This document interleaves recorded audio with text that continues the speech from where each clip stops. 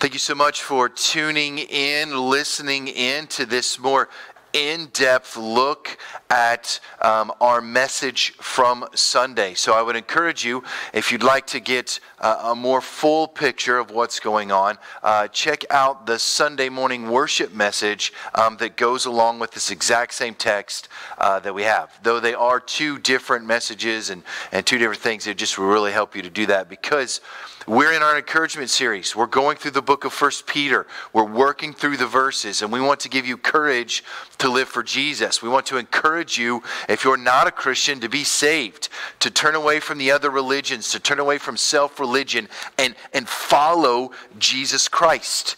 And we're going to talk about these things here. Let's just have a prayer together before we do that. God, may your wisdom go. May it shine through us. May we know through the light of Jesus Christ what you would have for us to do. Bring your wisdom. Bring your truth. Save our souls if we're not saved. And if we are saved, mature us into thriving disciples of Jesus Christ. In Jesus' name we pray. Amen. So we all know that we face difficult times and challenging situations. Where you work, where you live, where you worship, where you kind of recharge. There are always these challenging circumstances. One that they want to keep you down, they want to oppress you, or maybe it's just hard because it's life. Relationships are hard, but they're good. Work is hard, but it's good. And as we look at these things, we know that they can be challenging. And they don't always produce, because of our response, the desired effects in those things. But I can tell you this, they can actually produce joy every time. Imagine that for a second. Through the power of the Holy Spirit, through Jesus Christ, through God, through His holy word, every time you face a trial, every time you face a test, every time you go against something difficult in a relationship, on the other end can always be joy. Always.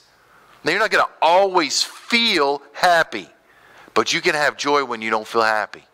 You can also have joy when you feel happy. Circumstances around you may never change, but you can still go through those difficulties and those challenges and come out on the other side with the joy of Jesus Christ. You can know that no matter how hard it is, how difficult that test is, you can still face it knowing that good's going to come from it. And we face all kinds of tests in our life. We face difficult tests because we've not studied and prepared enough. We can face difficult tests because we have studied the wrong thing and we are ill prepared. And we know that tests can just pop up out of nowhere. Just boom, here it is. And it can sometimes catch us off guard. In fact, our response can be surprise. But the Bible speaks to that. The Bible tells us some things that we can have and how we can